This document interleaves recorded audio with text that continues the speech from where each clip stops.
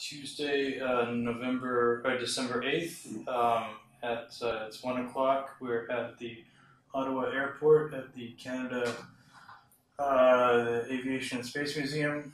My name is Erich Weidenhammer. I'm interviewing Herbert Saravanamuttoo. Maybe we could just start with your name and age. Yeah. Well, my name is Herbert Saravanamuttoo. I'm 82 years old. I was born in Scotland and I've lived in Canada since 1955. Where were you born? I was born in Prestwick, just beside the airport. So I was involved with aviation from very early age. What did your parents do? My father was a civil engineer. My mother was a teacher of modern languages. Both University of Glasgow graduates. As a child, what did you do to pass the time? I had a large collection of aeroplane toys and models, and always interested in aeroplanes. Now, related to your interest in airplanes, did you have an early interest in science and engineering? Well, I suppose so. My father was a civil engineer. Both his brothers were doctors. He hoped that my brother and myself, one was to do medicine, one would do engineering. We both finished up doing engineering. Were you particularly interested in aero engines when you were younger? Well, fun enough, I was more interested in aeroplanes, and I grew up in Scotland because of the war. Had it not been for the war, I'd have grown up in Sri Lanka. I was very interested in aeroplanes, and the University of Glasgow opened the Department of Aeronautical Engineering the year I was starting university, and I in fact entered the aeronautical program, but my father felt that aeronautical engineering was too specialised and there maybe wasn't that many jobs in that area. So very reluctantly I switched to mechanical engineering, and I wasn't really all that interested until actually, fun enough, that I'm one of the few people that had a defining moment where literally a light went on. I don't know if you've ever seen the old movie Breaking the Sound Barrier. You've heard of it, yeah. Because I went to that one night, and for the first time I actually heard a jet engine start up on the movie. And that, in fact, I went home that night and thought, gee, I must get into this. And I've been in it for 60 odd years. Is this the movie where they discovered that to reverse the controls? That's right. Okay. Yeah.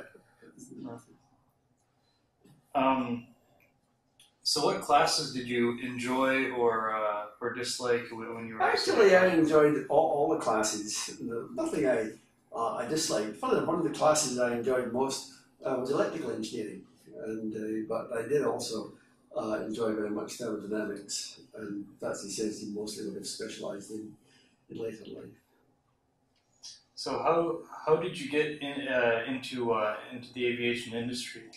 Well, the first job I had second job I had as a student, I worked for British Thomson Houston, a summer job, and that was testing components of gas turbines, and that was I found that very, very interesting, and when I graduated I wanted to get into the engine industry. Could you describe your first day on the job? Do you remember anything specifically from it? Not really. You mean my first professional job when I went?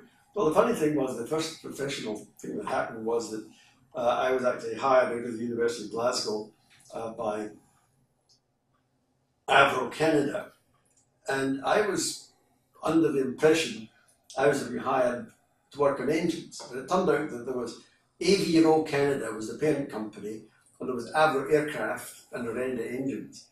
So the first thing that happened when I got here was that I found that I was in the wrong place, and so I said, I don't want to work in airplanes, I want to work in engines. So I sat up in the guardhouse, I think, for the better part of a week while they sorted out bits of paperwork, and I transferred from Avro Aircraft to Orenda engines. In fact, Avro Aircraft went to the grave with $3.22 outstanding, which was my vacation pay for the week I was there.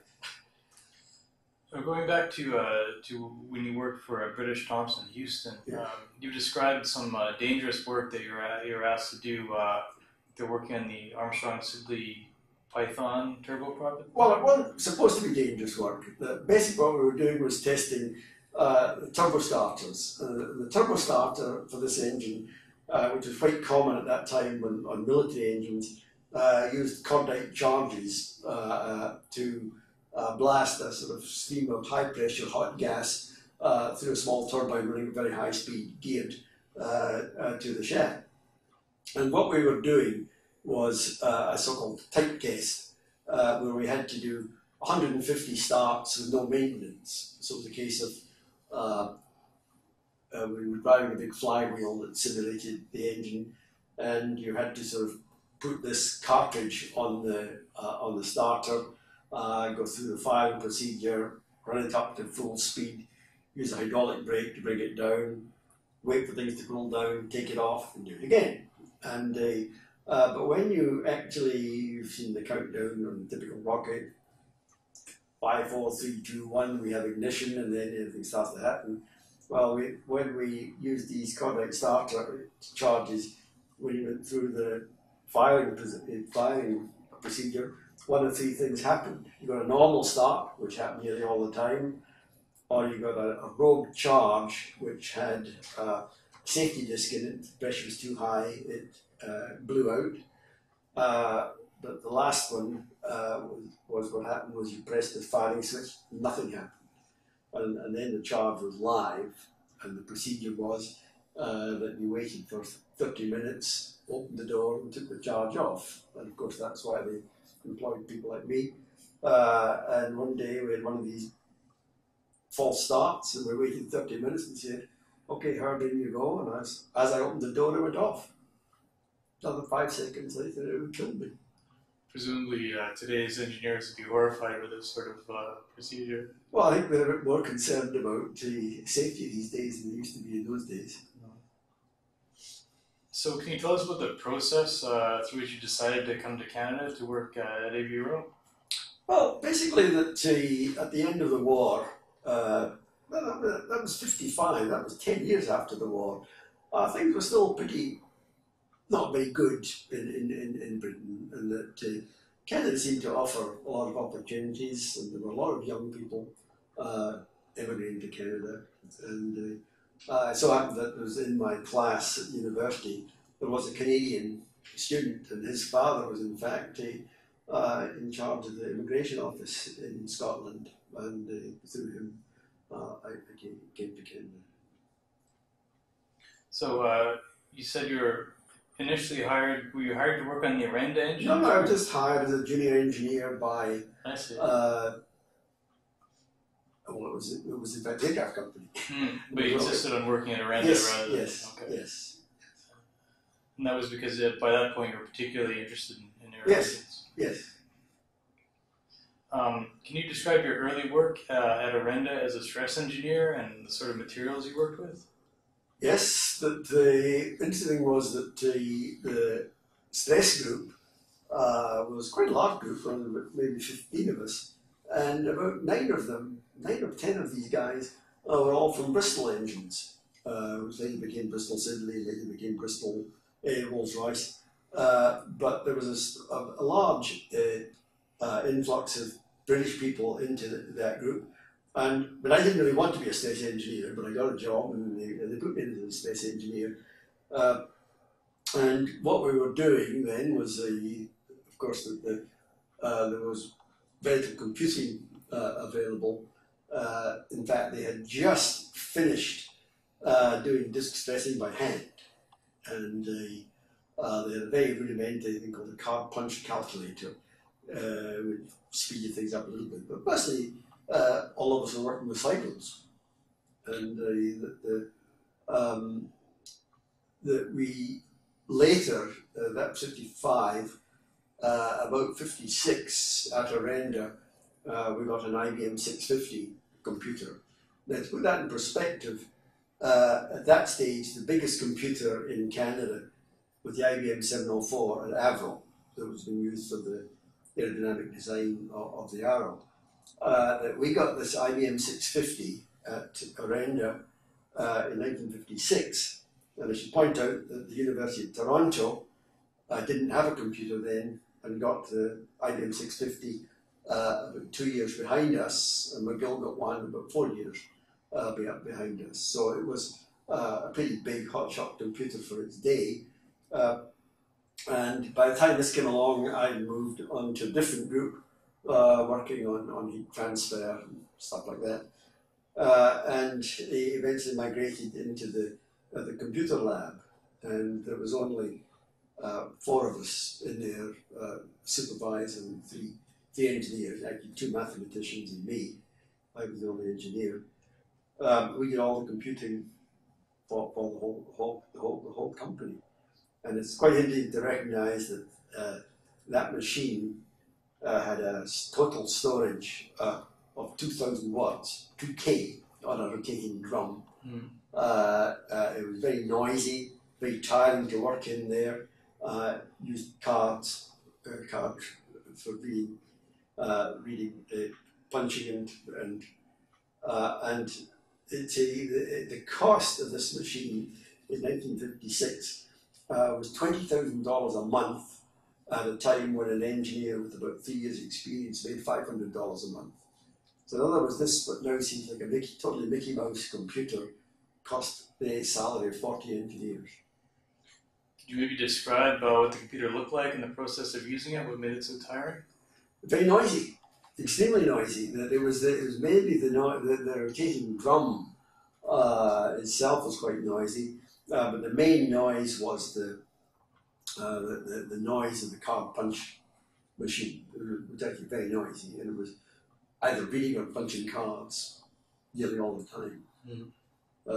And it was in fact in a large air-conditioned room. The factory where the computer was where all the engineering staff were located, and it was not air-conditioned at all. And in fact, that when the temperature got above some magic number, which escapes me now, it might have been 85 degrees Fahrenheit, we were sent home because sweat would drip onto anything you were drawing or any paper you're working on. But the computer had to be air conditioned. Now there was a very large central processor which would be the size of this table and about 5 feet high, and the card punch machine would be a bit bigger than a standard modern copying machine. And in fact, we had a full-time technician assigned to us from IBM, and it was a red letter day if we didn't have to have at least one valve changed. It was literally, you might twice a day have a stoppage because some vacuum tube valve went and the technician had to come and repair it. What sort of calculations were you performing on the machine? Well, we're doing basic stress calculations and aerodynamics, and, engine performance, all the calculations that we do today, except they were much simpler. You know, we didn't have the computing speed or the memory or anything, but it was a big advance on cycles. Was that computer technology comparable to what was being used in Britain and the United States? Oh yes, definitely. And as time went by, you got better computers, though that was quite adequate in those days for the work we've done in engines. That I certainly, as a stress engineer, had never heard of finite element methods, which I don't think had even been started. I don't know when finite element methods were first developed, but I'm sure it was the early 60s or thereabouts. At that point, did you often travel as part of your job? Never. But in my time I made one trip, but that was after the Arrow crash, that when we were working in industrial turbines. Apart from that, no travel whatever. But you've also got to remember that in those days there was very little business travel anyway, because where now it's commonplace to hop in an aeroplane to come up from Montreal to Toronto, or Toronto to Ottawa for the day and back. This was not possible in the days of slower aeroplanes and less aeroplanes and that. So on that job, no, didn't travel at all. What sort of social activities were you involved with at work and after work with your coworkers? Not really very much. We had the odd social stag party and whatnot, and playing the cricket team at the Orenda, and going to movies with people and what have you, but nothing really very much.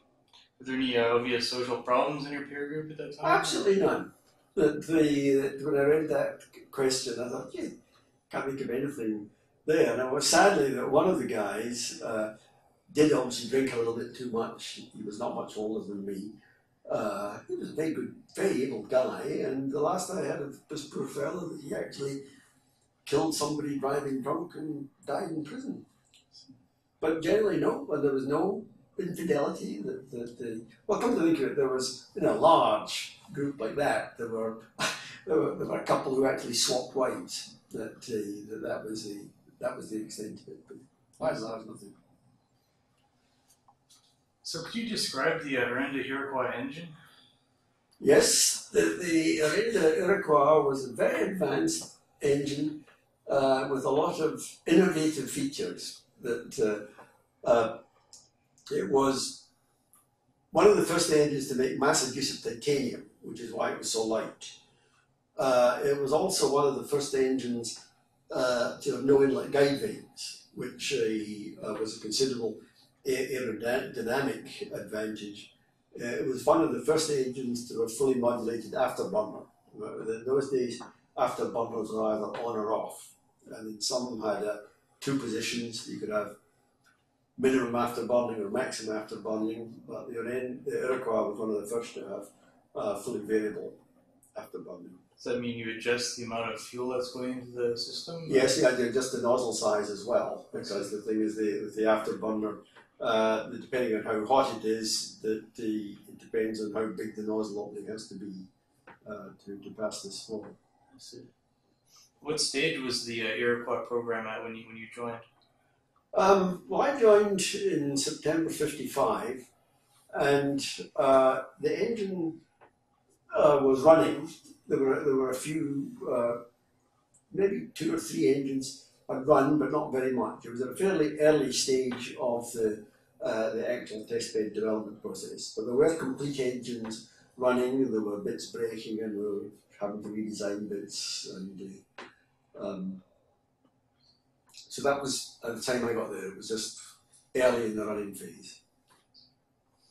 How advanced was the Canadian turbojet technology relative to other programs in, say, Britain, France, US? I'd say it was every bit as advanced. That one of the things a lot of people don't realise is that it takes a lot of power to test a compressor.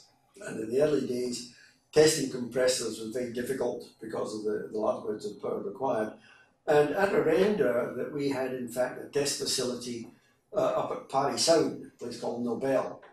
And up there we had the steam turbines from a World War II destroyer, the Hunt-class destroyers, and the steam turbines were actually used to drive both the Orenda compressor and the Iroquois compressors. So there was some really quite advanced testing going on. And at the time of the cancellation, the Orenda was in fact building a large altitude test facility, which was just abandoned when the program was cut off. So I read that Canadian facilities for engine testing and production were more modest than other engine manufacturers, say in the United States. Did you find that was the case? No, I don't think so at all. The Orenda was certainly totally the Orenda was totally competitive with the Rolls-Royce Avon. A lot of people, this may just be propaganda, but reckon that the Orenda powered Sabre was the best of the F-86s. There were Sabres with the General Electric engines, the Rolls-Royce Avon, and the Orenda. And in fact, that Orenda built close to 4,000 Orenda engines for the F-86 and the CF-100. So it's a lot of engines. Was there a lot of sharing of knowledge between different engine development projects in different parts of the world? No, there wasn't. It was pretty competitive, but certainly some of the technology migrated to Canada, mostly because of individuals rather than because of the combustion system on the Iroquois was a vaporizer system which was actually developed by Armstrong Siddeley. When I started in the business, in Britain, there were about 6 engine companies: Rolls-Royce, Bristol, Armstrong Siddeley, de Havilland, Napier, and Blackburn. They eventually formed into 2 major groups: Rolls-Royce and Bristol Siddeley, and then eventually Bristol Siddeley was taken over by Rolls-Royce to make this one essentially national company. But there was we got visits from the Great White Chief from Concord Siddeley, like once a year and whatnot, to come and inspect what was going on in the colonies, so to speak. But I don't think there was. I was, of course, a very low level body. I don't think there was any real direct collaboration at the highest level on. Because certainly the Iroquois, I know, was very much later than the Olympus, which had been built at the same time. And this was largely because of the use of titanium in such large amounts, and also the very novel bearing concepts that were used in the Iroquois. The Iroquois, as I recall, had only 4 main bearings. Most other engines of that period had 7 main bearings, so this saved weight, but it was a very innovative design. So, despite the Hawker Siddeley parent company of Avro and Bristol Siddeley, these were essentially national programs that didn't share a lot of.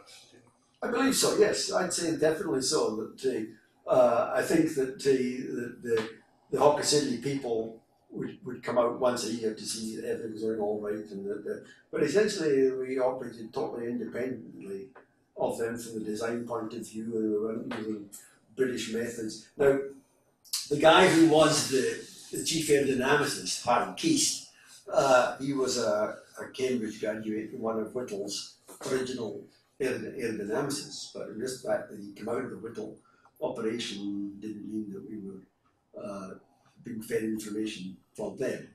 It was essentially what what Keast himself brought to the company. So, when Avro initially hired their engineers, they mostly hired from Britain, is that right? With British expertise? Well, there were quite a lot from Canada. That there were also a fair number from Holland, Germany, but mostly from Britain. Yeah. And mostly from Rolls-Royce and Bristol. Who did you know at Avro and Orenda? Did you know anyone in upper management? Did you meet anyone in upper management? Oh well, yes. In fact, Bert Avon, for example, who was the chief engineer, he was only 38. You know, that's one of the things that impressed me as a young guy coming to Canada. That most of the Russian companies, you got the impression you didn't get a sharp pencil until you were 70. But the Orenda was really a pretty young company. There was in fact one of the very senior guys, Charlie Grenier, was the vice president of engineering. He'd come from Bristol, and he'd been quite prominent at Bristol before he came to Canada. I'm not really sure why there were so many guys from Bristol in the stress office. I think it was a case that 2 or 3 went in the first place, and then they told a friend it was a great place to work, and then a couple would come and so on. And so there was a very strong section there that were all ex-Bristol. Was it a good place to work? That's a good question. It was a great place to work. It was really interesting or not, but I think it was badly managed.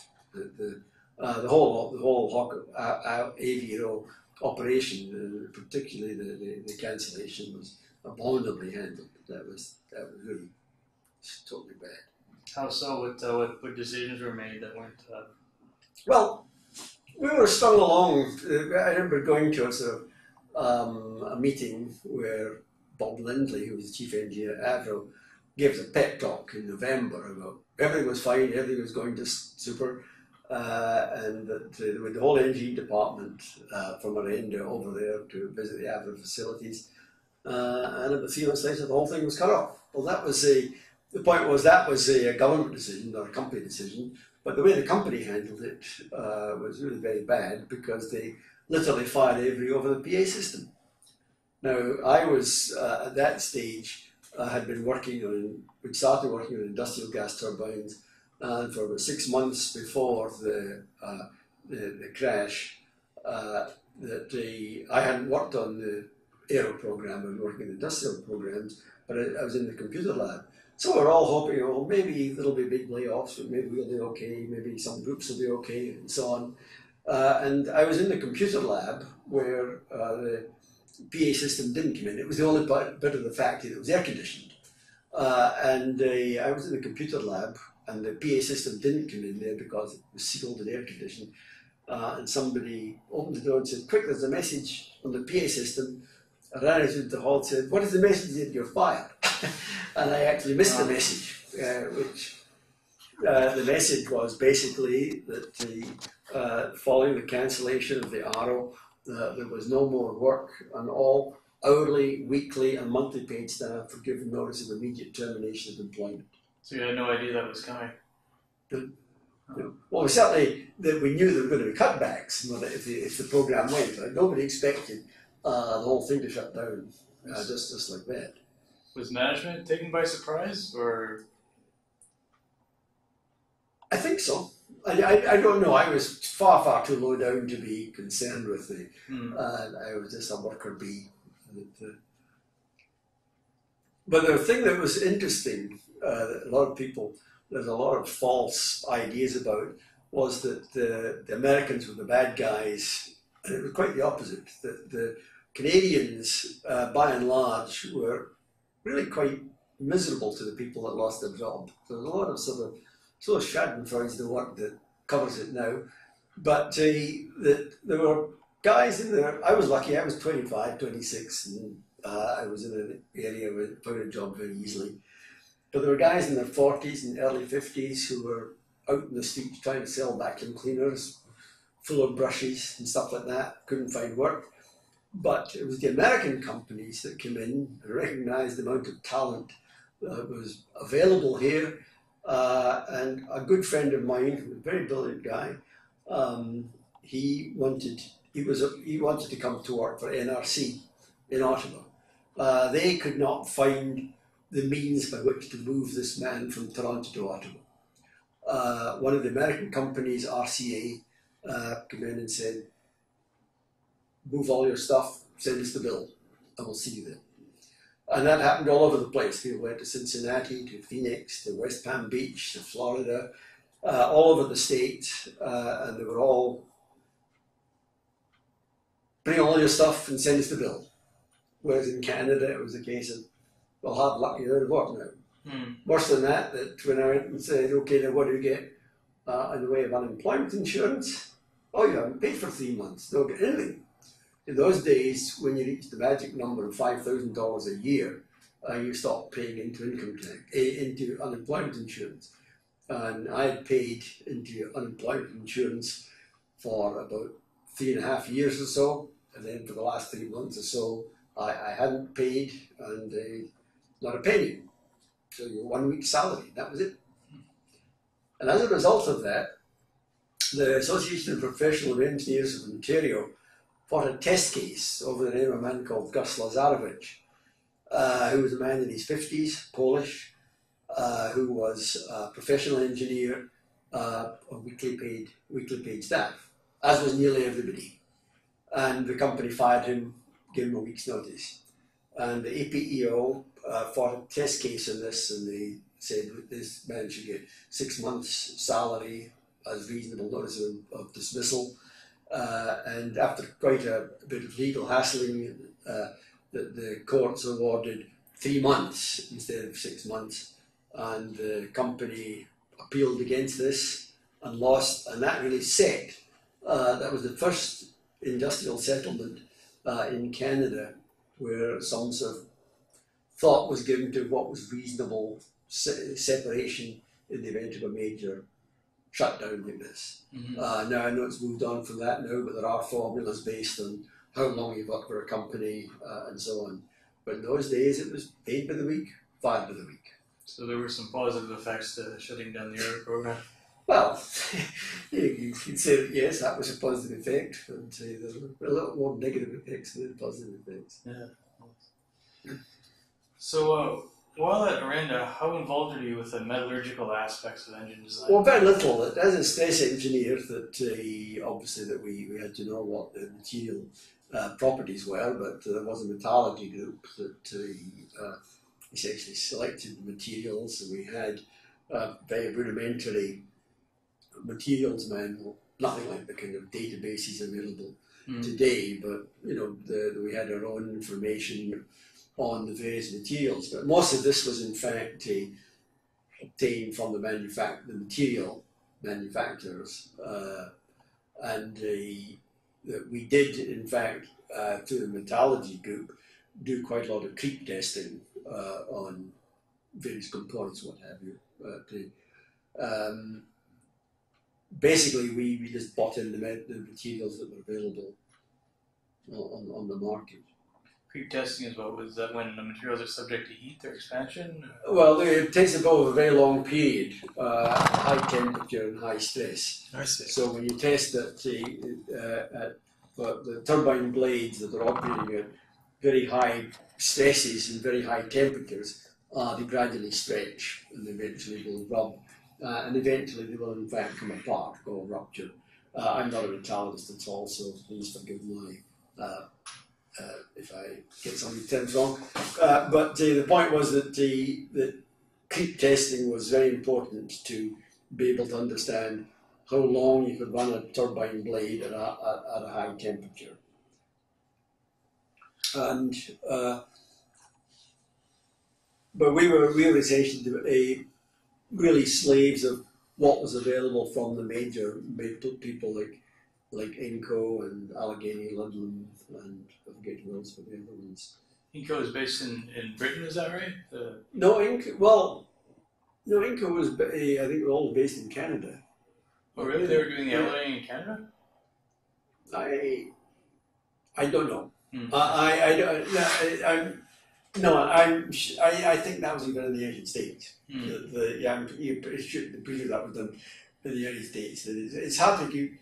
Certainly, that you think of Inco, Sunday or that, but they're mainly a supplier of nickel.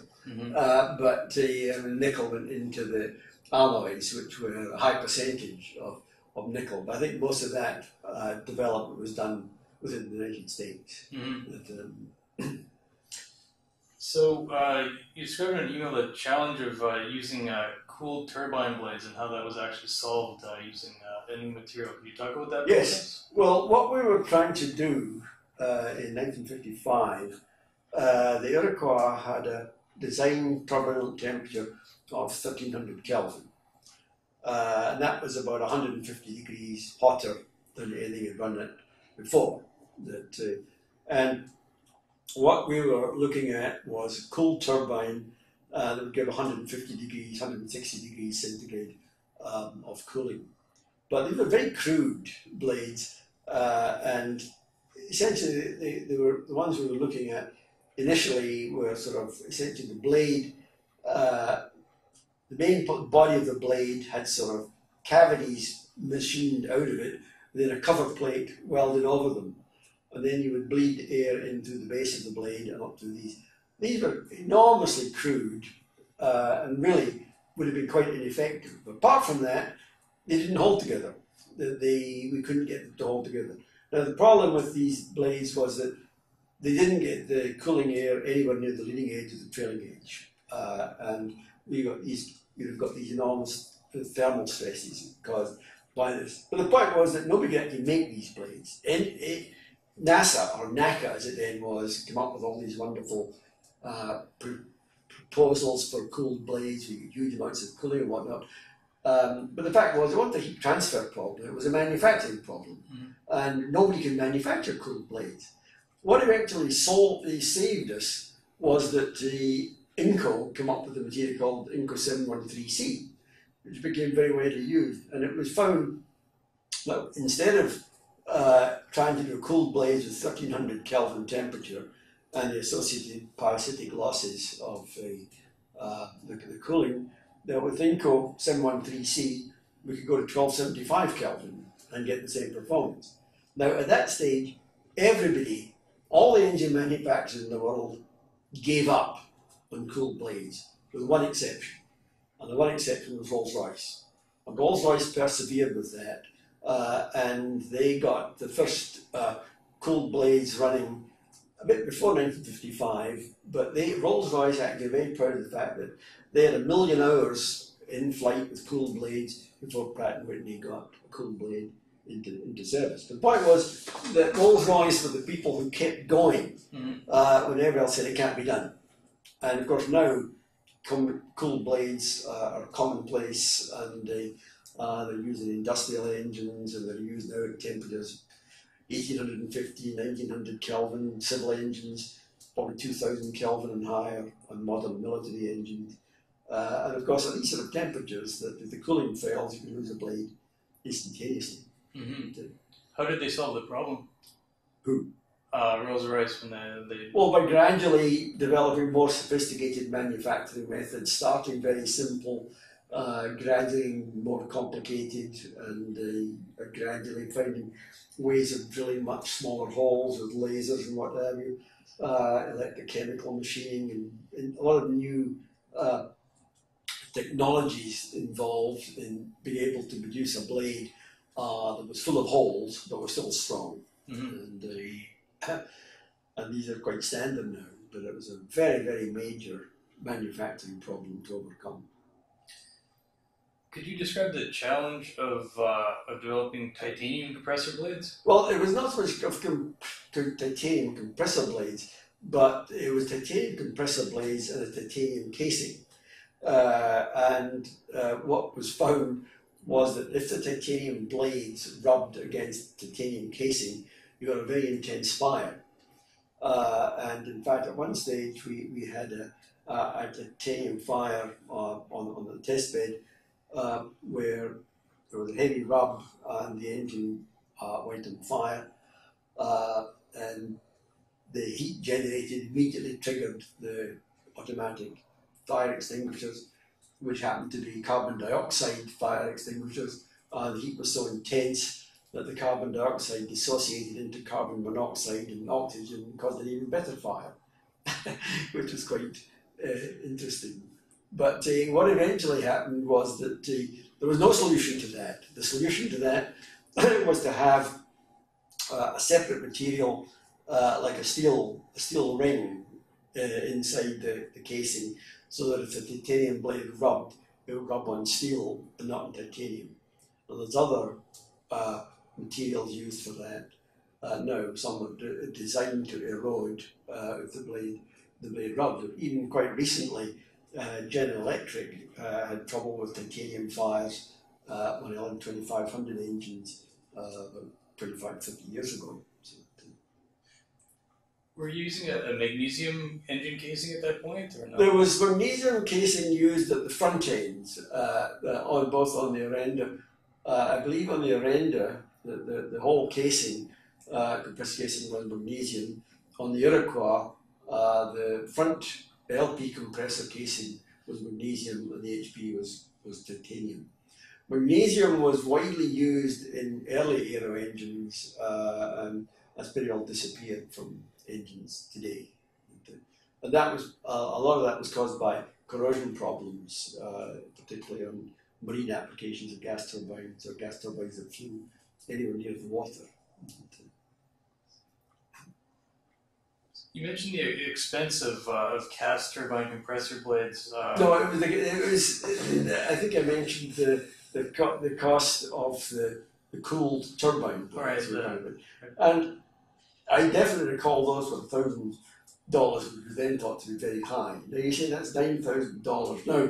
Approximately, yeah. I thought it was more than that, because $9,000 now would be a typical price of a cooled blade.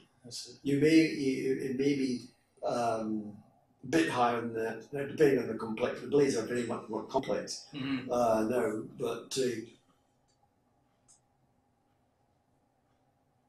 the numbers I was quoted by one major engine company for a typical high pressure turbine blade on a modern civil engine was the cost of a high-end motorbike, which might be $12,000–15,000. Yeah. But it depends on the size of the blade and the complexity Mm-hmm. of the blade. But certainly it was then a very expensive.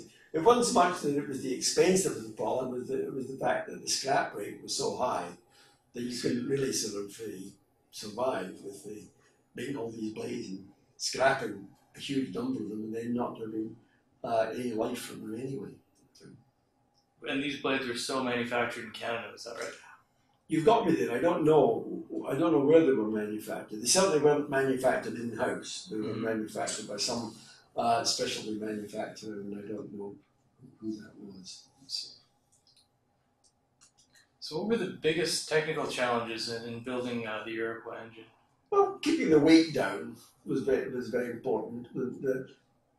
In those days, there was two philosophies of engine design. One was to build an engine that was a bit on the heavy side and gradually make it lighter. The other was to sort of make it as light as possible, and then when it broke, make it a little bit stronger. Now, of course, we tried to get it right the first time. Mm-hmm. But the main problem was durability, getting the engine to hold together for a long time. There were lots of what they call placarded speeds, where you couldn't operate at a certain speed for very long because of, say, vibration on the 7th-stage compressor blade or the 3rd-stage turbine blade. There was a list of these placarded speeds that we were certainly at the stage where some of the blades had to be strengthened or the frequencies changed so that they were out of the running range. And these were all, as far as I could tell, just as a young guy, were part of the development project on any advanced engine. So you're suggesting that the Iroquois was one of these engines that was designed to be extremely light and then strengthened? I think so. Yes, it was certainly designed to be extremely light. That was probably the Iroquois' biggest selling point was its low weight. What problems still remained to be solved when the program was cancelled? I think it really just mainly durability, and I don't think there were any really outstanding problems that were obviously wrong that you had to start off again. And I don't know how many hours we actually had running on the engine. There were about probably 12 engines had run. I'm not sure how many. There had only been a very small amount of flying. The flying test bed that was used was an appalling job of mounting an Iroquois on the back of a B-47. You may have seen the pictures. Yes. The B-47 was a very difficult aeroplane to fly normally. Never mind with this once its weight stuck in the tail. And there was in fact an uncontained turbine failure in flight on the B-47, and I don't know enough about that, what the cause was, but anyway, it was a fairly major setback. But I think that again was a case where it was perhaps a reckless management decision to push ahead with this flight program before they got this quite right. So, and it was a turbine blade failure, I believe. If it had been a disc failure, it would have taken the aeroplane apart. So I'm sure it was a blade. Do you know what was behind the decision to acquire a B-47, or just what was available? Or? It was the great difficulty of finding a test bed for a big engine like that. This, by the standards of the day, was a very big engine, and you go down the stairs, you can look at it. But the diameter of it 4 feet, whereas the diameter of the other engine 2.5 feet maybe. And it was heavier, bigger, longer. To this day, to now, in fact, there was a period when, if we go back about 25 years, I suppose now, where people say you don't need flying test beds with computers and all this kind of stuff. You can simulate all this and you can do flying test beds is a waste of time. We're now, I just read last night actually, Aviation Week, but currently on the certification program for the A320neo family, the 737 MAX, and the COMAC in China. CFM are on their flight test program have got 84 engines in that, and that's both flight and test bed running. But now all of these big engines can be tested on something like a 747 or an A340. Sorry, even they'll be testing an A380. And so when you get up to the Olympus 593 on Concord, they had to fly that under a Vulcan bomber, and that was a very complicated installation. But now with the engines for the 737 and the A320, they're being tested. GE have got 2 747 test beds. They've put an engine on that, and Pratt & Whitney have got at least 2 747 test beds as well. But Rolls are flight testing the big engines for the A350 and whatnot on an A380. You know, you're talking about a 10-foot diameter fan, and it's pretty hard to fit this on even the 747. I understand that when they were making the Iroquois, they included accessories, which I assume means tooling and that sort of thing, in Imperial as well as metric. They were considering selling it to an American company or letting them license produce it? No. There was everything was Imperial, no metrics. Oh, right. Whatever, that I can guarantee. But they were, in fact, a good friend of mine, Dick McLaughlin, eventually became Vice President Marketing at Pratt. They were seriously negotiating with the French to put the Iroquois in the Mirage nuclear bomber. Right. And what eventually became the Valkyrie, the Mark III bomber, the initial in the competition for that, the Boeing proposal for that was going to use 6 Iroquois engines. So the point was the Iroquois could have lived without the Arrow. Right. The Iroquois was seriously considered by both the Americans and the French for top-line aircraft, but eventually the company didn't support it, and the opportunity went away. It required a lot of Hawker Siddeley somewhere to put up money to keep the development of the Iroquois going without Canadian government support, and they just didn't do that. I imagine there were a number of indigenous programs that would have been lobbying against the adoption of a foreign engine. I'm not sure about that. I think if you've got a very good engine that's better than anybody else's, that can overcome that. And I'm trying to give any examples of that. Some of the Swedish used American engines or British engines in their aircraft, although they were trying to develop their own engines. The French, the Breguet Atlantic, the twin-engined anti-submarine aircraft that the French are still operating to this day as your Rolls-Royce engines. The Transall, which was built in Germany, twin-engined transport, has also got Rolls-Royce type engines. So there have been a number of cases where countries with their own capability have chosen foreign engines. Now you remained with Orenda after the cancellation. That was because you were working on industrial engines at that point? No.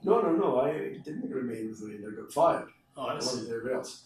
And I went and got a job in a computer consulting company, because I was one of the few people who was in computers in these days. So I went to work for a guy called Joe Cates, ran a company called KCS. Joe Cates eventually became Chancellor of the University of Waterloo. Very, very distinguished man in the field. And I worked for them for about 6 months, and it was a very good company, but my heart wasn't in that. And eventually my old boss phoned me up out of the blue and said, will you come back and work in the nuclear group? Then they started a nuclear group. And I said, yes, I'll come and do that. And I suppose I was a reasonably bright young guy that he thought fairly well of. So I actually was the first young guy to come back to Orenda. I was much younger than anybody else there. Then they started to build up from there.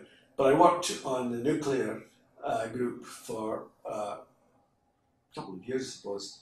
But we were working as subcontractors to Atomic Energy of Canada. And this was very frustrating because you write a technical report and you send it off to Atomic Energy of Canada, and they'd get to come back, it's all coloured over in red ink, and you'd rewrite it, come back, all. And when it finished up, it was just the same as it was when it started. But there were all these bureaucrats and people that wanted to cover their backsides, and that everything had to be done 2-3 times. And anyway, while the nuclear engineering thing was very challenging, when we started up on industrial gas turbines, I was extremely glad to get back into gas turbines. Could you describe some of the work that you were doing for the CANDU reactors? Yes, what I was doing, we were working on the development of what's called a warm pressure tube, which was a pressure tube that was insulated from the hot coolant, and so it was in multiple layers. There was a zirconium outer layer, a layer of insulation, the main pressure tube, then another layer, and so on. And we spent a lot of time at Orenda developing this. And funny enough, that recently at Carleton University, we hired a senior guy from Atomic Energy Canada, and we're looking at this thing again now, after 50 years. But also at Orenda, again, it seems a company that did have very significant manufacturing capability and experience, and very good design capability. And certainly one of the conceptual designs of the online fueling machine for CANDU was done at Orenda.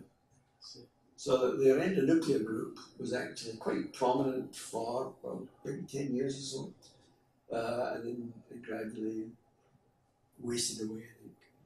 I'd gone with it. You're doing computer work for them? Is that right? Yeah, mostly. And analysis, engineering analysis, and computer work. But it also interesting was that Orenda, again, because of their knowledge of high temperature materials, normally creep tests may be done for 1,000 hours. You know, you load up something with a very high temperature, maybe say 800 degrees centigrade, and you put the load on it, and you do this for 1,000 hours.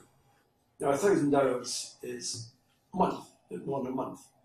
What Orenda did for Chalk River was they did a 10,000 hour creep test on zirconium alloys. And 10,000 hours is over a year. A friend of mine was in charge of this, and of course there were all sorts of alarms and what have you, and you get phoned up in the middle of the night and say, sorry Mr. Wilt, the alarm's gone off and you're breaking, you have to come running in at 3 o'clock in the morning to see what the problem was. But the point was this was a test that went on for 10,000 hours. Now I don't know how many people have ever done a 10,000 hour creep test. You normally have a 1,000 hour creep test that you can extrapolate, so lots of null formulas and things like that. But that's the kind of thing that Orenda was doing as essentially an operation with a very high standard of manufacturing skills, machining, design, and what have you. Can you describe some of the insights that you acquired about zirconium alloy? Well, the thing that happened mainly was that it turned out these creep tests were not all that useful, because what Chalk River found was that once you irradiated the alloy, it had a big effect on the creep life. So that I think the life that eventually got irradiated was much less than expected from the creep tests. But I'd say I'm not a metallurgist, I'm just... Could you describe your work on Orenda's industrial gas turbines? Yes, that what we happened was that, in a way, it was lucky for Orenda that the Iroquois got cancelled, and it did. The Iroquois was not really suitable for an industrial engine, but the Orenda actually was, and they developed two sets of engine based on the Orenda that was from the C1 and C100. One was to sort of just basically take old engines back from the Air Force, refurbish them, put a power turbine on them, and package them and send them out. The other was to maintain the aerodynamics of the aero engine and build it into a heavy frame machine that would have a longer life. And it's interesting because they did a major marketing study on this, and they went to the looking market and said, which is better, to have a heavy frame engine based on the aerodynamics of the aircraft engine, or basically the aircraft engine slightly modified, and the market 3-to-1 said you want the heavy frame with the aerodynamics of the engine. What happened? It worked out the other way. There were 3 engines made, the aerodynamics sold as the heavy frame. Now, we also then, using the Orenda, the scaled down version of the Orenda called the OT5, which was a 1.5 megawatt unit. And in fact, that was the first successful cogeneration plant in Canada. And this is the thing that disappointed me. I spent a long time trying to get sort of information on this, both from DND and Orenda, and there was nobody about that could really say anything about this. The thing was that they built this engine called the OT5, was something called the Pine Tree line, which was the dew line up at the very top, the Pine Tree line. It was part of the so-called distant early warning system. It was the closest in part. And the OT5s were designed to provide all the electrical power and heating and air conditioning for remote radar sites all through the year. So the hot exhaust was used to generate steam in the winter for heating, and for an absorption type refrigerator used for hot exhaust in the refrigeration process in the summer. And there was about 15 or 20 of these up on the Pine Tree line in the early 60s, and they ran for many years, very, very successfully. They were the first engines designed to switch over automatically from natural gas to oil and full load. The point was that they were able to get a much cheaper price on gas, natural gas, if they accepted it on an interruptible basis. But if you took an interruptible basis, you had to have enough oil on site that you could run for a day on the oil. And these were designed to be able to switch over at full load from natural gas to oil without a break. And that was done in about 61, 62. The next thing that we got into was a competitive program for the US Army Navy for 600 horsepower gas turbine, which eventually became a Navy engine. And that was aimed at getting very high performance in a small engine.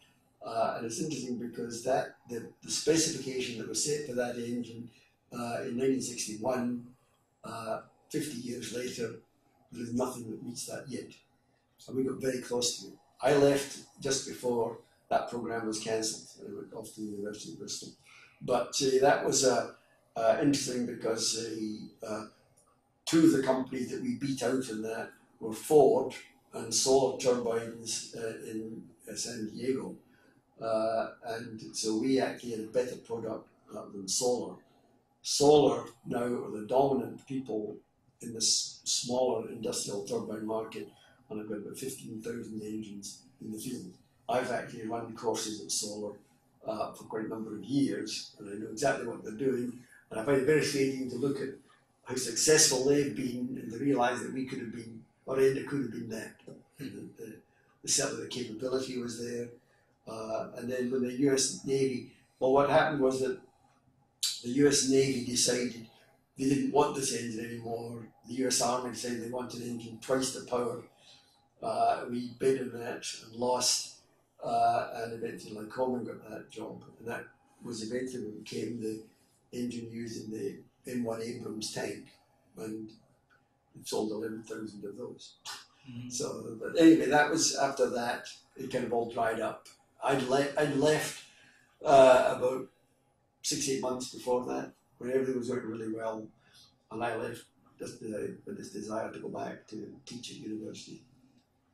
So that was the big market for industrial gas turbines, the U.S. defense system. No, that was where this engine had been developed. The big market was pipelines. Oh, I see. Pipelines, and that we actually put a lot of engines on Trans-Canada pipelines. Okay. But it turned out that when Rolls-Royce came out with the Avon, which was again an industrialised aircraft engine, they swept that market away. Mm. But Orenda they must have sold about maybe 120 of these engines. I'm not sure. They were all over the world. But they essentially, I don't think there's any still running. No, they're all gone now. So. Did you maintain contact with your colleagues at Orenda when you moved to the University of Bristol? Yes, it did. That because well, I suppose just in a way socially, sometimes I wanted information from my book and whatnot. But I certainly kept in touch with them, and I kept in touch with my first boss there till he died, and I'm still in contact with the guy who did the most for me, and he's now 90, and I correspond with him regularly. Could you tell us about your work on the Concord engine, the Olympus 593? Yes. Well, what happened was that I started work on the Arrow.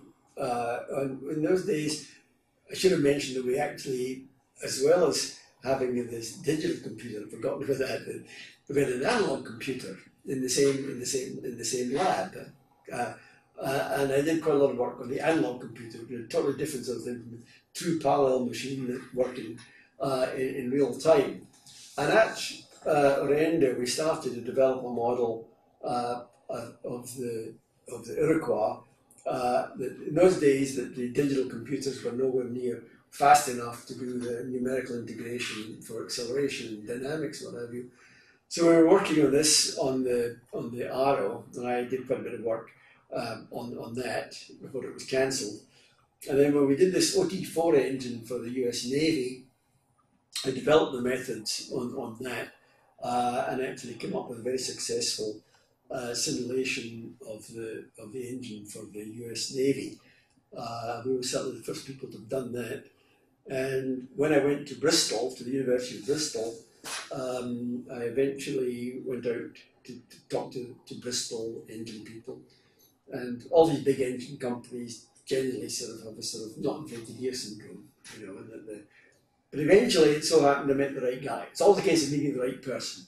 And the university, the air department, had a symposium when they had some people come in from Rolls-Royce, and they had the head of the electronics group was talking about simulation and controls and what they were trying to do. And I got to talk to him and said, well, how do you simulate the engine? He said, oh, these bloody useless thermodynamicists, they can't do it. And I said, well, I came out and offered to do that last year. He said, he didn't see me. So he immediately gave me some money to get some stuff, and I started doing it there.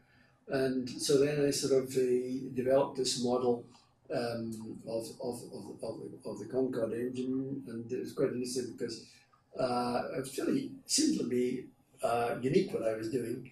And the National Gas Turbine Establishment, which was at Farnborough, got hold of what I was doing and had me down there and started running engines for me. And all the engine companies got hold of my thesis and started using it. And then with the British Aircraft Corporation, the Guided Weapons Group, and they found out what I was doing, and they hired me as a consultant. And based on the model that I developed for the Olympus 593, which was a direct follow from what we started on the Iroquois, they in fact designed an all-new electronic control system for the intake control system on Concord, and that's what the aircraft was certified with. So eventually, this is things not really known, that this eventually immigrated from the Arrow to the Concord. Did you work on the Bristol Siddeley Pegasus by any chance? No, I didn't. I worked on the Viper and the 593, and then later the RB211 that started up, and the Spey. But I was actually never involved with the Pegasus. I'm quite familiar with the Pegasus, but never actually worked on it. How similar or different was the work culture at Bristol Siddeley to what we'd experienced at Orenda? I don't think much different, really. That quite similar, really. Yeah, quite similar. Very similar. Under what circumstances did you return to Canada to teach at Carleton? Well, it's quite funny that I was totally bogged down in Bristol. Nobody ever left Bristol. Bristol was A, very fine university, B, one of the nicest cities in England, and C, nobody ever left. And I had been there for 6 years, and that I had actually was able to go. Well, the reason I went to Bristol in the first place was that I decided I'd like to go back to university, and I thought I wanted to go back to university to teach. I was much more interested in teaching and research. But what I found was that I got no interest whatever from Canadian universities to get into a PhD. But the British universities at that stage it was quite common to hire people with a good first degree and industrial experience, and they would join the staff, and then they could actually, while being essentially assistant professor, associate professor, work on a PhD while teaching, and I did that. And the funny thing was, at the time that I joined, I think the University of Bristol hired 5 of us out of industry with the same sort of level of experience, and it was expected that we would work towards a PhD. I was the only one that finished it, that actually did a PhD, which I did very quickly. But anyway, I was totally bogged down at Bristol, no intention of leaving, and my wife had a friend at the University of Toronto, and she was writing to this lady at Christmas, and she was in any message for Joyce, and I said, and her husband was a young professor at Carleton, so I said flippantly, ask him if there are any jobs at Carleton. And next thing I had a phone call from the dean, I was on the aeroplane, and I had a job. So it just happened, just like that. And I came back and said, you've been associated with Carleton ever since. What have you taught at Carleton? I've taught basic thermodynamics, and I've taught the higher level propulsion courses and advanced courses in gas turbines. And then I developed a course in professional practice for 4th year students, which covers a lot of things, so that's been very successful. Could you describe a little bit about the aerospace program at Carleton? Yes. That one of the things that attracted me to Carleton was that they had a strong aeronautical background. And I said it's easy to talk about aerospace. When I graduated, there was no such thing. That the Sputnik came about 3 years after I graduated, and so there was aeronautical engineering, which was all aeroplanes, and Carleton had the founding dean at Carleton was a man from Alberta called John Ruptash, who was an aeronautical engineer, graduate of the University of Toronto, and he built up the department at Carleton, or the faculty at Carleton in the early stages, and because of his strong background in aeronautics, there were electives in fields like aeronautics and structures and things like that. There were also masters and PhD programs in aeronautics, many of which were closely associated with the National Research Council. The proximity of Carleton and NRC was very advantageous to both sides. Now, when I came to, so I was attracted to Carleton because, first of all, I thought it was a practice to come to. That I thought, gee, at Carleton, we've got NRC on my doorstep, not that far from Pratt and Whitney, and that I should be able to sort of weasel my way in. I mean, it's not easy to get into these places. Like, it took me a long time to sort of weasel my way into Rolls-Royce, particularly Derby, where the not invented here syndrome was quite high. But eventually I sort of infiltrated myself into these organisations quite successfully. So anyway, I was offered this job at Carleton, and in fact they wanted me to come as chairman of the department, and I said, don't know if I can do that. You know, I've got no administrative experience, but if you really want, I'll give it a go. You know, but fortunately, a very eminent aerodynamicist, Bill Weinberg from NRC, who'd been working with Carleton as a session lecturer, joined at the same time. He became chairman, and then 4 years later, I took over from him. But that we had a very strong working relationship with both Pratt & Whitney and the National Research Council, and also with the Orenda as the agent. For the sake of this project, do you think you could say a few words about some of the metallurgical research that was going on at Carleton?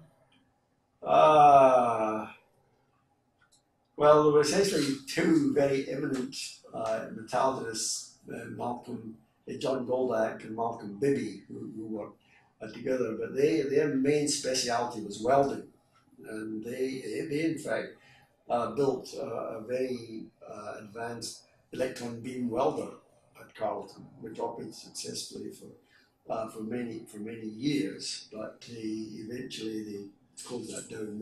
They run for 20 years or so. So there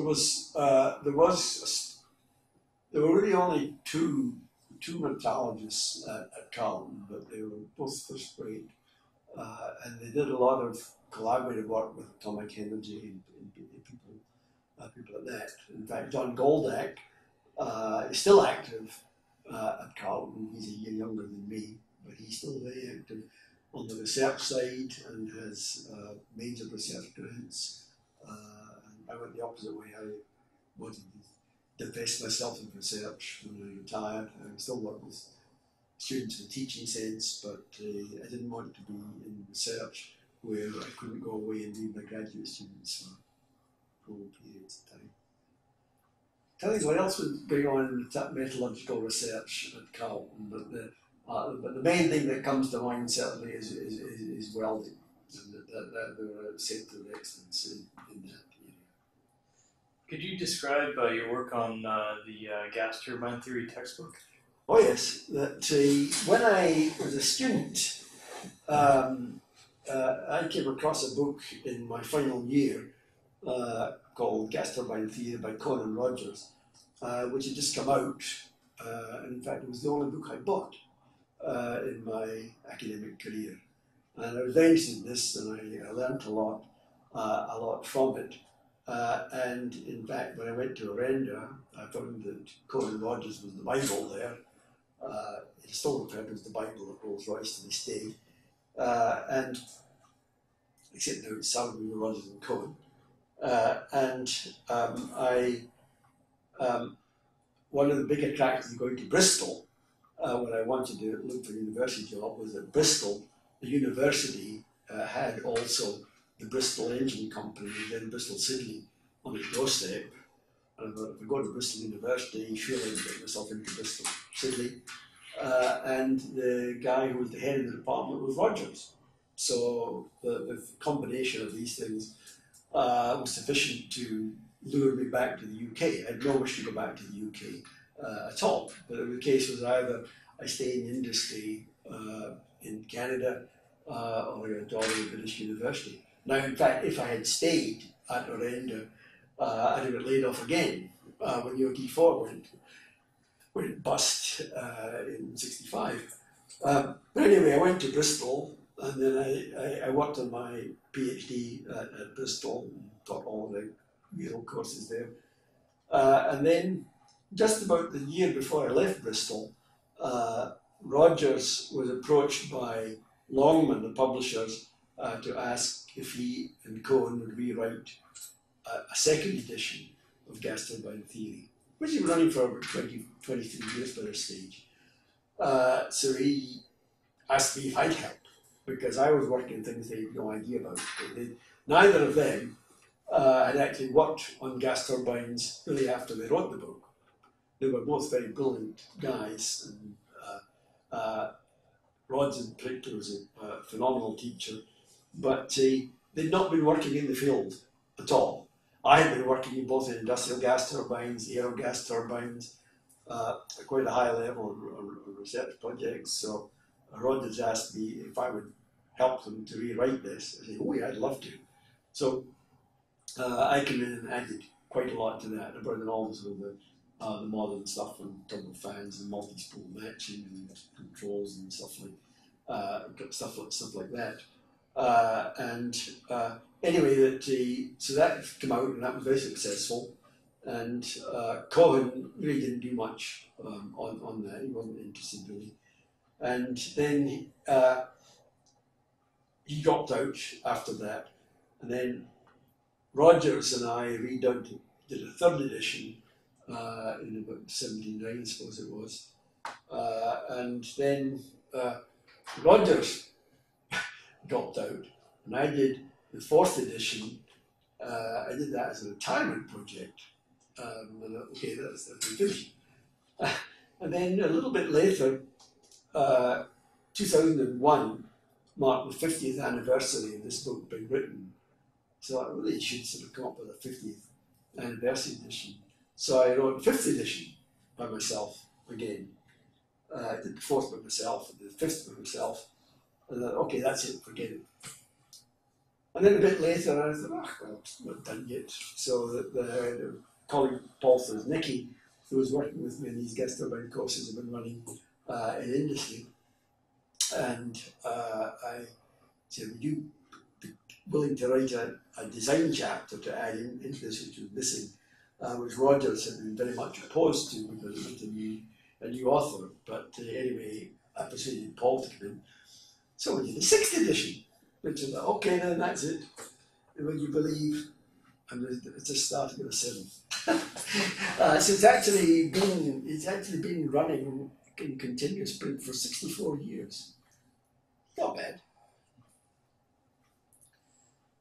And it's been translated into Spanish, Chinese, Japanese, Persian, that I know of. So you've continued to work with the aerospace industry while teaching at Carleton. Can you tell us a bit about that?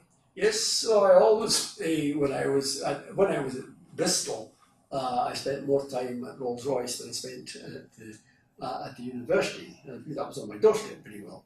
But when I came back to Canada, I immediately made contact with the National Research Council, and there was they had been very helpful in setting up the department at Carleton. Dr. Cockshut and Mr. Chappell.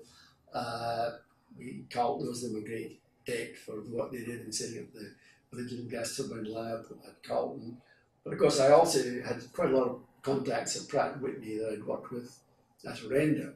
So I managed to make contact with them. But when I got some grant money from NRC, that I did a lot of joint projects with both the National Research Council and Pratt & Whitney. And I also got involved with NRC.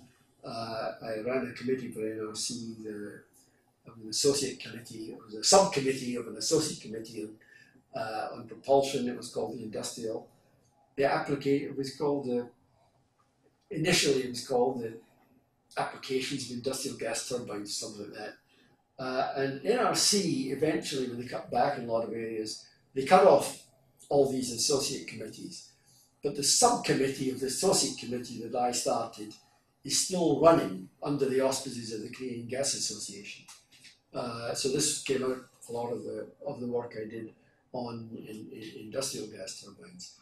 Also, we had a very strong working relationship with NRC. And largely the advantage was that NRC had equipment and no bodies, and we had bodies and no equipment. So we had many years, we had a lot of graduate students at the doctorate level or the master's level working at part-time with students at Carleton working at NRC, and the engine lab at one stage that the three top people in the engine lab were all my graduate students, and then another of my graduate students started his own company, Gas Tops, in 1979, and I've been associated with them ever since. And Carleton's got a strong relationship with them, with lots of students go there. But certainly that there had always been, certainly in my time, when I retired 17 years, this very strong cross link between Carleton and NRC. And my colleague, Professor Schollander, has continued this, and some of his PhD students are now running some parts of the gas dynamics lab, not the same as the engine lab. So, yes, we've very strong relationships.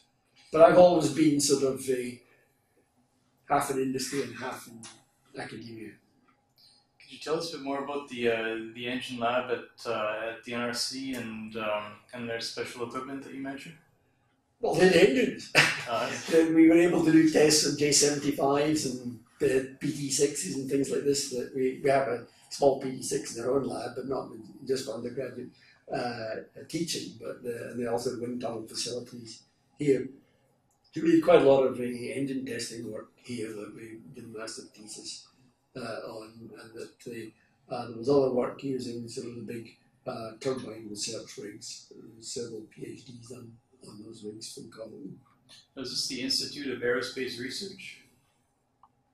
It might be now. Okay. These names have all changed now, and there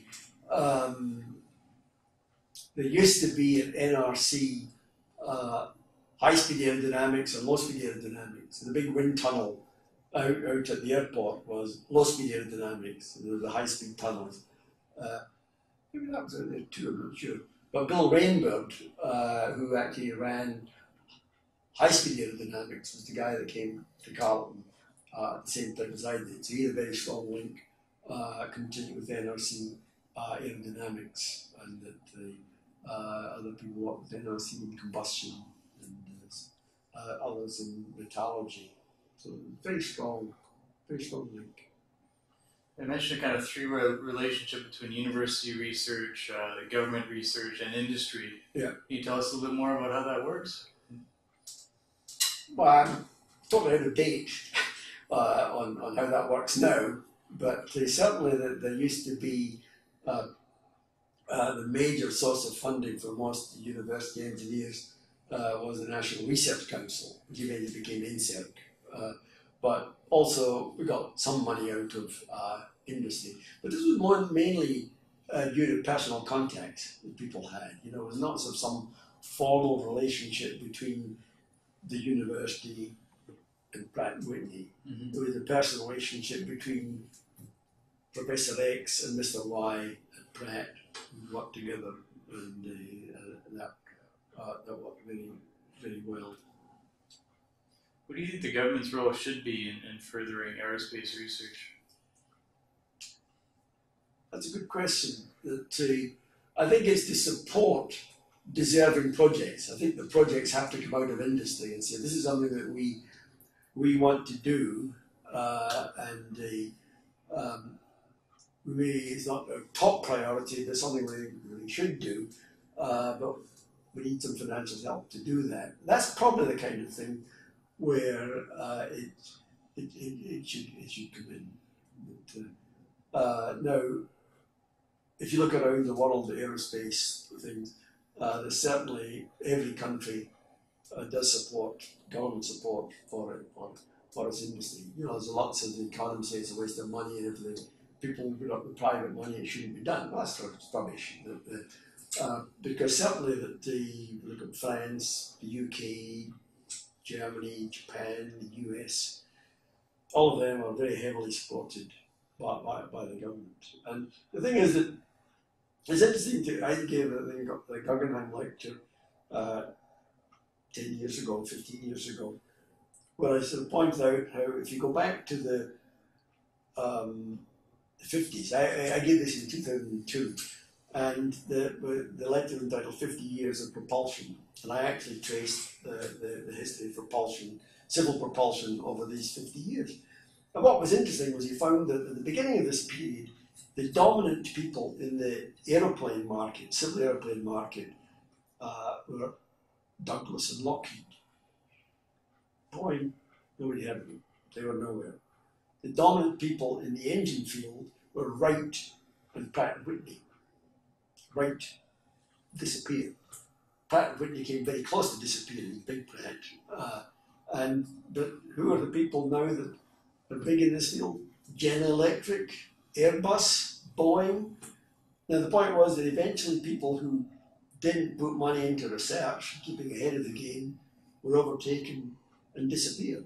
Orenda, case in point, when they stopped really advancing, they disappeared. And to say Wright were a dominant force in the engine field, in the piston field, they really failed to make the move from the piston engine to the gas turbine. And Bristol were very late in making the move from piston engines to gas turbines. And so fundamentally, that government support is really important to do these things that you can't immediately justify on a financial basis. And particularly now in North America, where everything is based on quarterly results, and that you might have some projects where it takes 10 years to come to fruition. Well, no company's going to look at that if the president is going to say, well, this year we didn't make any money, and next year we didn't make any money, but in 5 years' time from now we'll make a ton of money. We get nowhere. So you've really got to have some help from the government here and there. Now, for example, there's been a lot of criticism of Pratt and Whitney have got quite a lot of support over the years. But you tell me any company in Canada that's had the international success of Pratt and Whitney, and I'll say there isn't one. And if you look, for example, at the car industry, which is the biggest exporter in Canada, that you can see now it's falling apart because we're not doing anything that can't be done in Malaya or Korea or wherever. Building cars now is pretty Mickey Mouse stuff. But how many countries can actually build the whole range of things, from aeroplanes to aero engines to rockets to space and whatnot? And one of the very few that can do that's Canada. And Germany can't, and Japan can't, and Japan are now trying to get back into the market with this Mitsubishi regional jet. It's a long way behind schedule. And Japan, for years, tried to get into the engine market, and they've been unable to do that.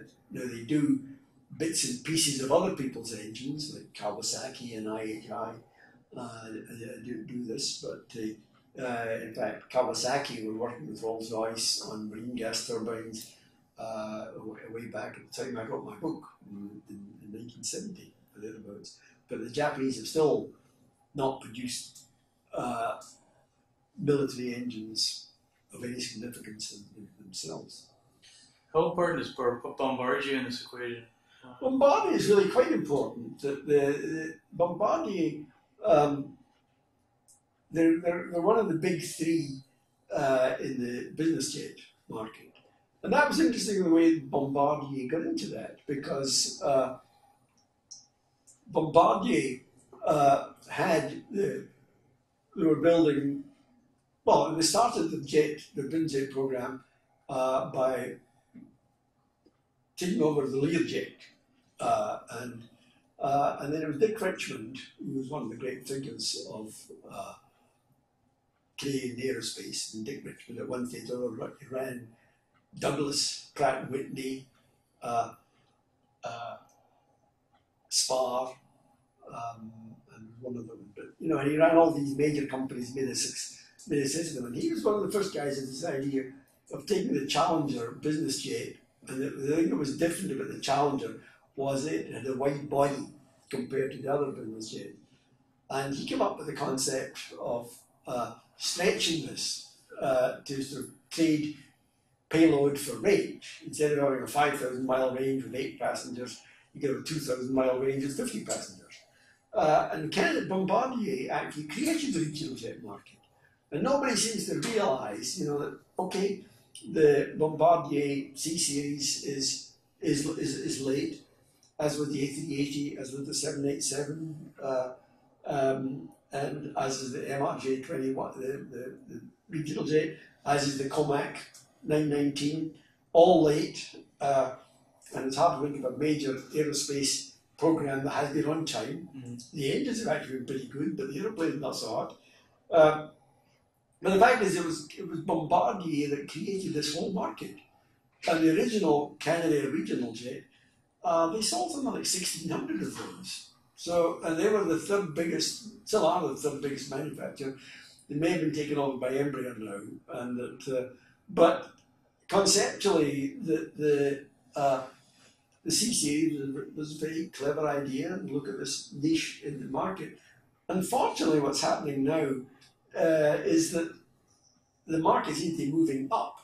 That, you know, where I'm sure the C series designed specifically to be nominally a 100-passenger aeroplane is the right size, and like the A380, 319 is basically too heavy when you shrink it.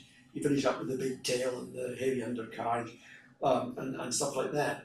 And so, in fact, that Airbus brought out the A320 Neo, the new engine family, and the A319 Neo was supposed to kill the C series. And then Boeing came out with the 737 MAX.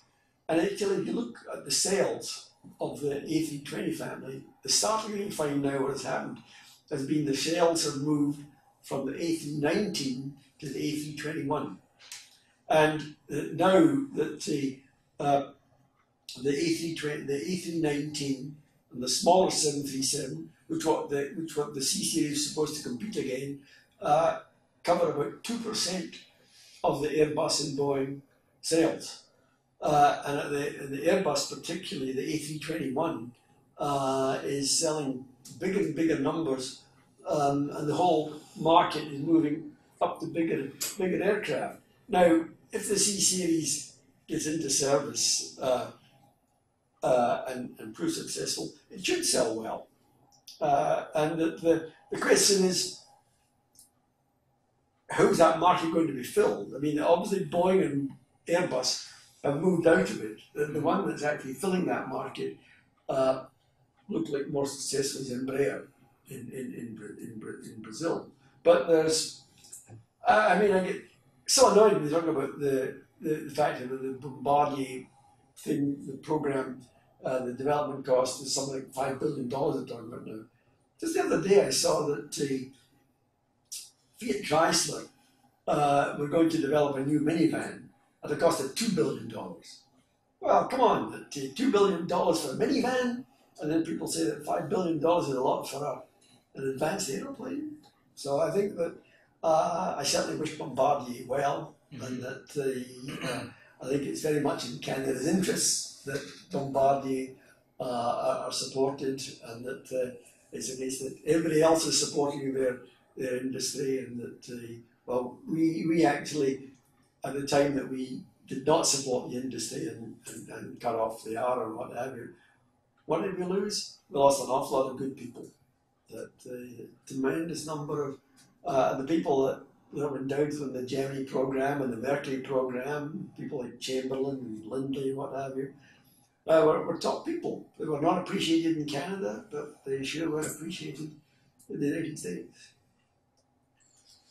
I know this is a big question, but how have improvements in aerospace materials taken place over your career? How has that affected your work on turbine engines? It's not really affected my work, because what I've really been doing a lot was looking at operational problems of gas turbines, predicting performance and predicting deterioration and whatnot. So really it doesn't affect my work. It just means that essentially engines are operating at ridiculously high temperatures to when I was a kid. I mean, when I joined, started working in aero engines, real hot shot temperature on a standard engine, military engines, about 1100 Kelvin.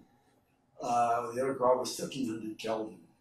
RB211 came into service at about 1450 Kelvin. Trent's now up around 1850 plus, and and of course you've got much more cooling in these now, but still if you're running at 1850 Kelvin, you're probably still running the base metal at 1500 Kelvin. So there's been in fact the increase in turbine temperature capability actually has mainly come not from materials but from air cooling. So you find that in fact, I think the number is roughly about 80% of the gain in turbine temperature over the years has come from cooling, and about 20% from materials. Can you think of any significant Canadian contributions to aerospace materials? As again, I say I'm not the metallurgist, and that I think my answer to that have to be no. That I don't.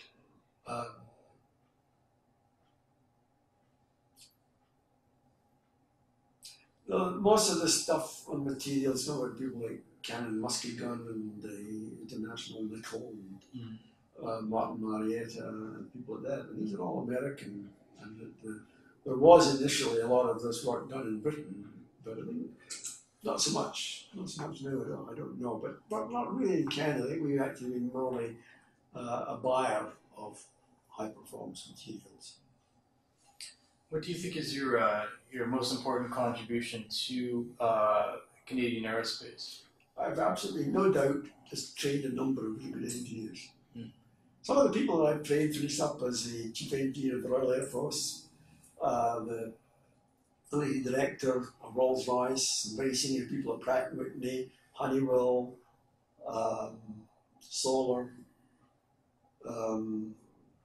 We've generally got a lot of people I'm very proud of who've gone on to do things. And the gas tops, again, there's a company that started off one guy, Dr. McIsaac. I helped him from the beginning. I was the founding director. They've now built up to a staff of about 100, 120 or so. Very high quality specialization now.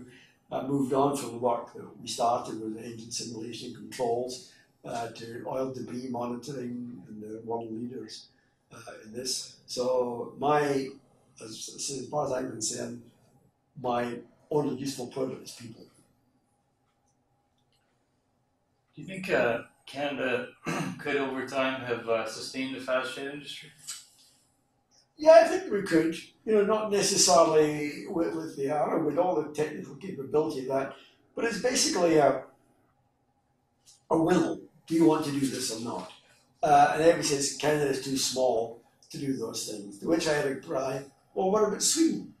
Because Sweden is much smaller than we are, but Sweden built fast aeroplanes for its own use.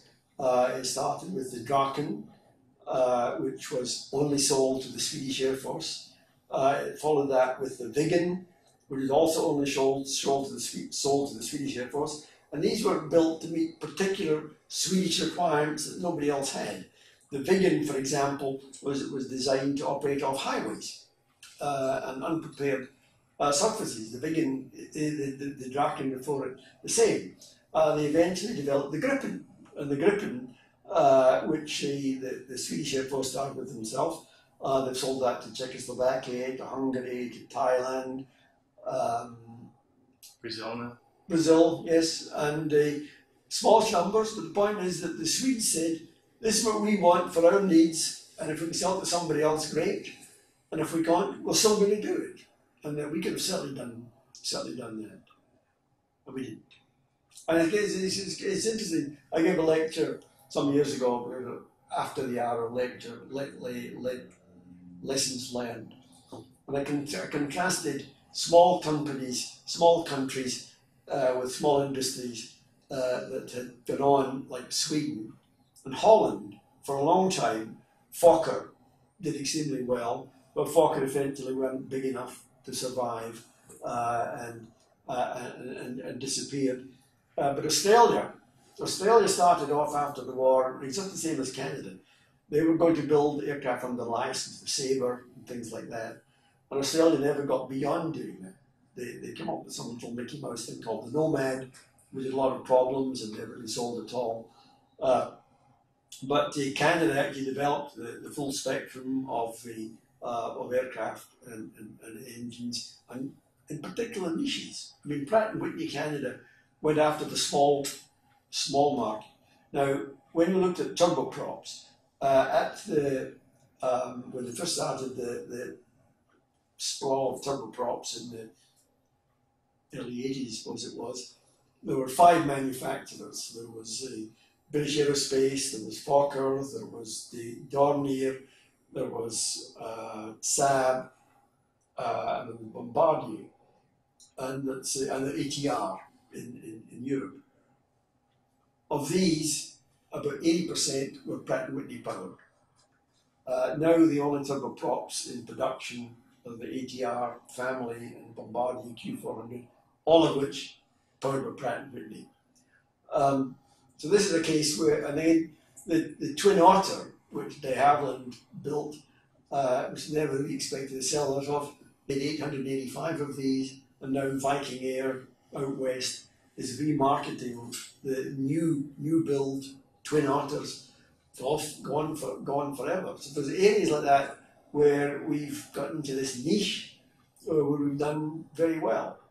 But we could have done the same sort of thing with high-speed jets if we had the will to do it. What are some of the challenges that you face over your career? Oh, getting old.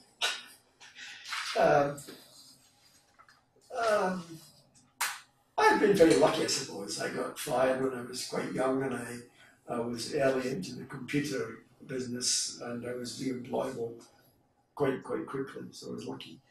I think the only thing I'd say about my career is that I've actually, from time to time, made big decisions. You know, when the easy thing is to say, no, I won't do that. I'm comfortable where I am. And I mean, when I decided to leave the UK and come to Canada, that was a very big decision. I didn't know a soul in Canada. I really didn't know what I was getting into. When I was settled in Canada, I got this unexpected opportunity to go back to Britain, which I didn't want, I hadn't planned on doing. And the aviator around told me, you're crazy, that's stupid, totally out of it. So I did it. And that was one of the best moves I made. And then along came Carlton and brought me back. And again, it was a big move to sort of uproot from Bristol and say, I'm all settled here now, I can coast along for the rest of my days here, to come back again. So that every so often, you have to make these big decisions. And I think a lot of people fail to do that, and then they sort of sit in the same old job forever, and they get fed up, cynical, so on. So I've been very lucky. I've had a good career, and that I've always enjoyed what I was doing. That's the most important thing, is to do what you like. Because, in fact, when I spent my 6 months in this computer consultancy, which was a very nice company, very good people, very nice people, I just didn't like work that much. And so I was just delighted to get back into engineering a bit, and back into gas turbines. What's been the most difficult project that you've worked on?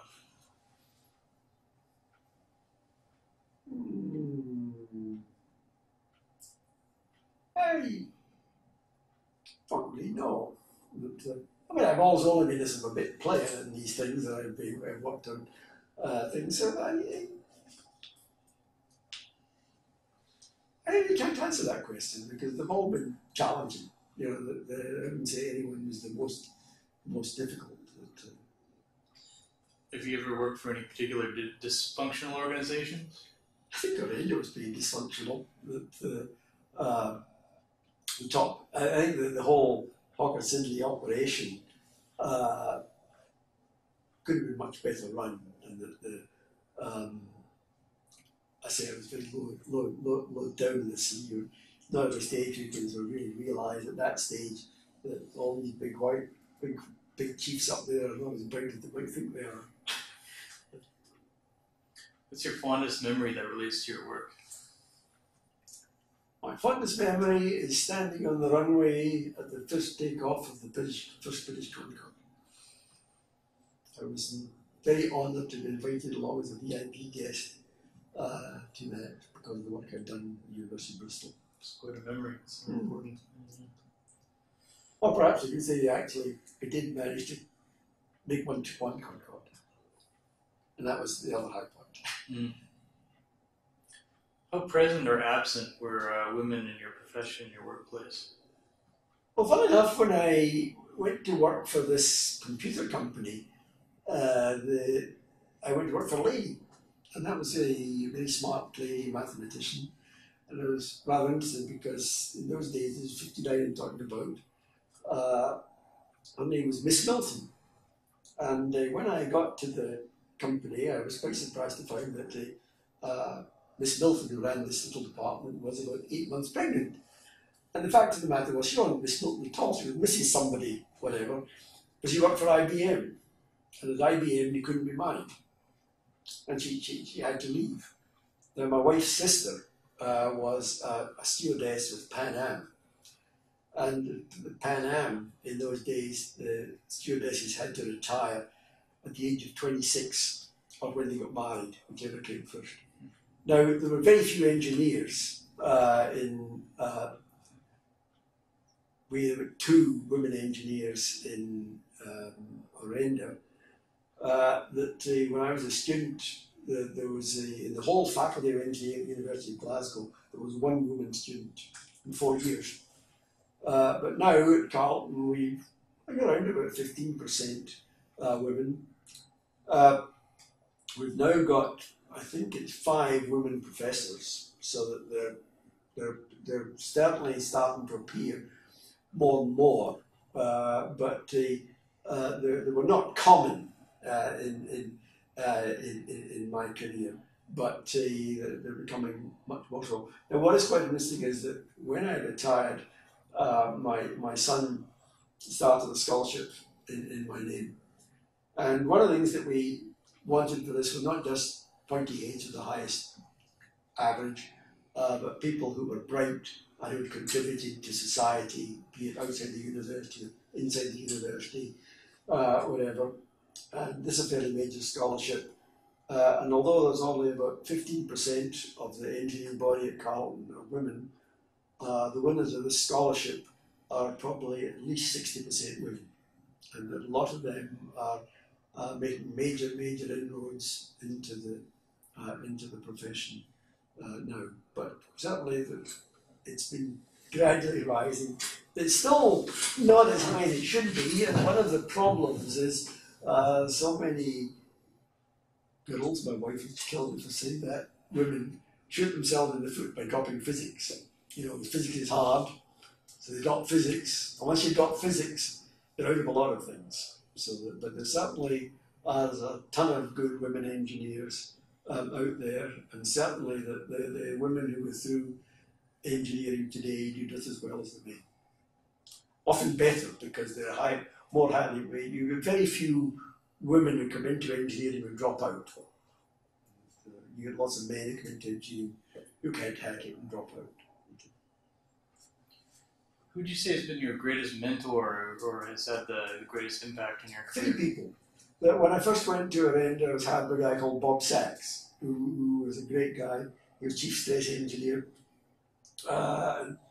He basically taught me all the virtues of working with the right people. You know, sometimes when young guys get into a company or even a university, they get into the wrong crowd. They get sort of the cynics and, they're all stupid here, they're all a bunch of clowns over there, it's all geniuses, and over here it's nothing but idiots. And I recognised very early on, largely because of Bob Sachs' influence, to get into working with the keen people that were not sort of always whining and moaning. The next one was Dick Kwan, who was my direct boss for a long time. And he hired me back when I came back to Orenda. And he was influential in my getting the job at Carleton because I know a number of people who may be jealous of me when I applied, was considering this job at Carlton. They sort of said, yeah, he's no good. And Dick Kwan happened to be the classmate of the guy who was head of the department, and he actually stood up for me over all these morning Nellies and helped me get the job. And I've always had the highest regard for him, and I'm still in touch with him. And it's quite funny because one of the criticisms made of me, very justifiable criticism I may say, was I kept a messy desk. And I'm afraid I do. But anyway, that some of these guys have said, oh yeah, he's never amounted to anything, he keeps at the messy desk. Well, eventually I won a major prize, the top prize from the SME Gas Turbine Institute, which had been won by people like Whittle and Von O'Hain before me. So I wrote Dick Kwan and I said that I just won the Tom Sawyer Award, and the highest award from the ASME. And he sent me back a lovely email that said, started off, messy kid makes good. And last but not least, Gordon Rogers, who essentially brought me into an academic career, and he was my inspiration from way back, long before I met him, and taught me an awful lot. And they're also dead now, but those three guys. What are the most important lessons that you've learned in life? Well, first of all, do what you enjoy doing, collaborate with people, give credit where credit is due.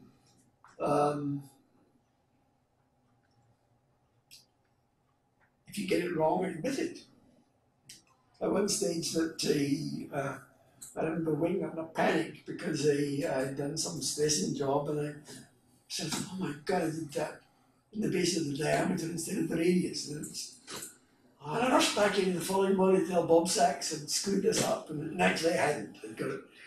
But the point is that you never hide something you've done wrong. If you've done, and from a young lecturer, when I was first starting, when I was a student, I learned a very important lesson that very often the correct answer to a question is, I don't know. The better answer is, I don't know, but I'll find out by such means. And when I was a young keen professor, I used to always say, I don't know, but I'll find out. But now that I'm an aged professor, I just say, I don't know, and I don't care. What are you proudest of in life? I think I've raised a pretty good family. My wife and three boys have all done very well, and that I'm certainly very proud of what they've achieved, and that I'm quite proud of the book, actually. Is there anything else that you'd like to add? I would like to, one of the original questions you asked me that you didn't come up with this was about my early schooling, right, which is very important. Because I went to a school called Allen Glen School in Glasgow. And this was started by a millwright in 1853 who decided that there should be a school that offered good education to the sons of tradesmen who normally wouldn't go on to higher education. And he formed this school, which had an absolutely outstanding academic record. In a good day, I'd have maybe been 5th in my high school class. No, sorry, 4th. And that's a good day, 5th. But there were people a whole lot smarter than me. Out of my class in high school, there were about 20 of us. No less than 5 got PhDs in science or engineering. Another 3 became doctors, 1 became a dentist. And in fact, most of these guys were in fact the sons of tradesmen. Their parents had been shipyard workers, welders, what have you. They were the first generation to go to university. And this school turned out all sorts of people like that. And I was one of the few people that left high school and went to university. I found there was less competition at university than there was at school. Mm. One of the guys I referred to as one of the dropouts eventually became captain of the QE2 and a senior vice president of Canard. Now, these were all guys that they had come from what we called council estates, what I call projects. here, and this was because of the foresightedness of this guy. And unfortunately, the City of Glasgow Council killed the school by sort of suddenly suggesting that it's not fair for a school to have a selective intake. It can only be based on geography. And it disappeared in no time. This is a high school that was also amongst the graduates Nobel Prize winner. And it was actually a high school in the slums of Glasgow. Sounds like a very successful project. It certainly was. Well, thank you for your time. Well, you're most welcome. I'm very glad to have talked to this. And I hope I've represented Orenda fairly reasonably. I'm actually one of the last ones left. All the good people are dead now. There's a few like Dick Kwan still going strong, but all the key people, Bert Avery, Colin Wrong, Jack Borregott's okay, are all gone. But they were in the 90s or late 80s. End of the era. Yes. Yeah.